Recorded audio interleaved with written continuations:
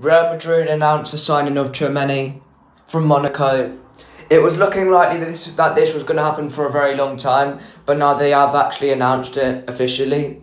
So Real Madrid have just recently won their 14th Champions League trophy, and now this summer they've had a really good start to the summer with the additions of Rudiger and Tchouameni, and they could be within a threat of winning back-to-back Champions Leagues next season.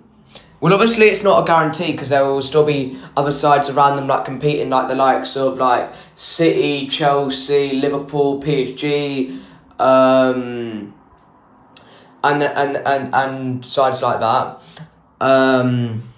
Don't get me wrong, the midfield that Real Madrid had before the addition of Tchouameni was very good, but the issue with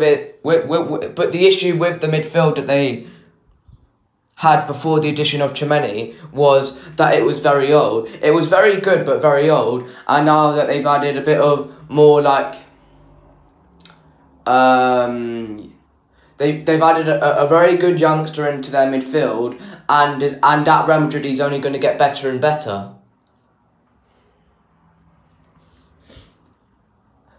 I think this season just gone, people were like writing off Real Madrid, and I think now people will class them as contenders again. I think Real Madrid, they can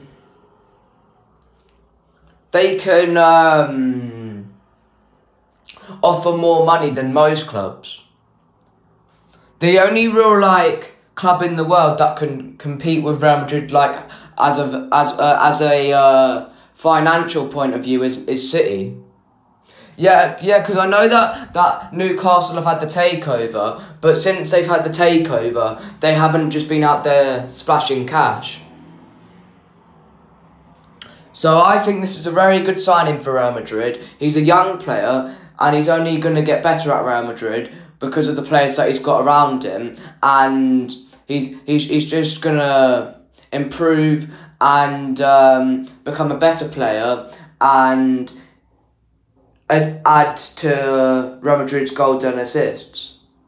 Thanks for watching. Like, share, subscribe, and I'll see you guys in the next video shortly.